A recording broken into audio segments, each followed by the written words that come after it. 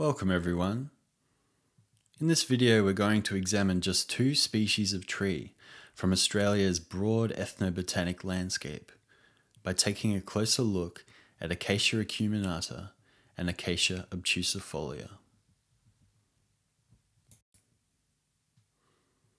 Acacia belongs to a large family of plants called Fabaceae, which contains over 740 genera and over 19,000 species.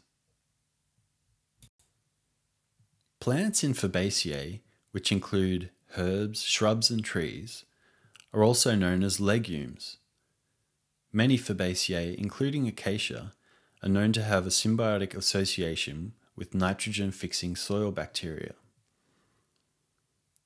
Some prominent Fabaceae you likely already know include the pea plant, the peanut plant, carob and soybean, and many, many more.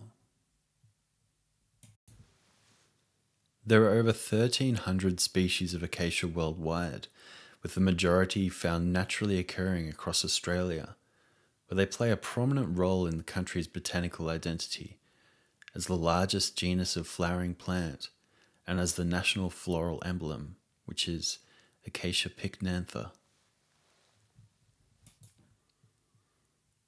While bipinnate leaflets are considered acacia's true leaves, many Australian acacias have evolved to utilise flattened out or modified petioles, known as phyllodes, to perform the function of a leaf, with most of these species losing their true leaves in the early stages of development.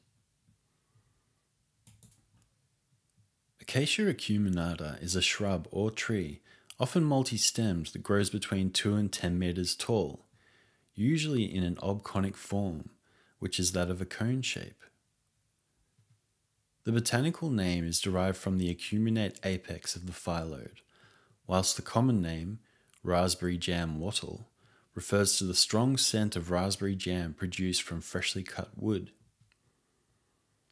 Widely distributed throughout southwest Western Australia, Acacia acuminata can be found in semi-arid woodlands, shrublands on clay soils, and red sands, often near streams and granite outcrops.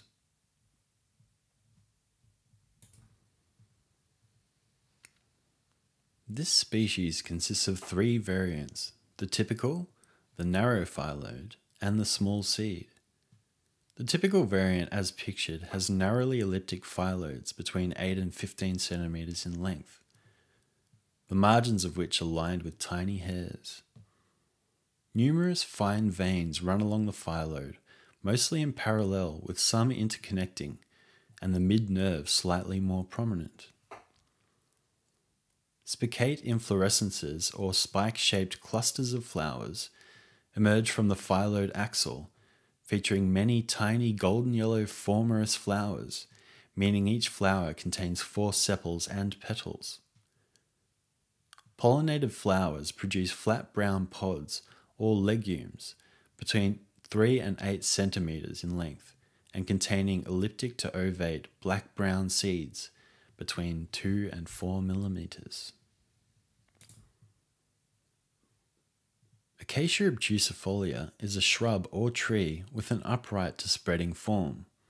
It grows between 1 and 20 metres in height, and occurs in woodlands and granite ranges from eastern Victoria through eastern New South Wales and into southeastern Queensland.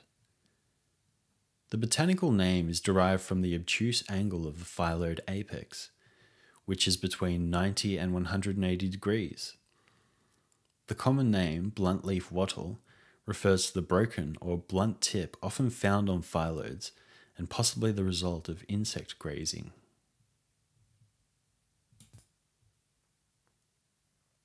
The phyllodes of Acacia obtusifolia are generally narrowly elliptic, but can also be broadly elliptic, between 12 and 25 centimetres in length, dark green and leathery. The phyllodes commonly contain 2 to 5 primary veins with anastomizing or interconnecting secondary veins, and while closely related to Acacia longifolia and sharing some similarities, Acacia obtusifolia can be easily distinguished by the red resinous phylloid margins.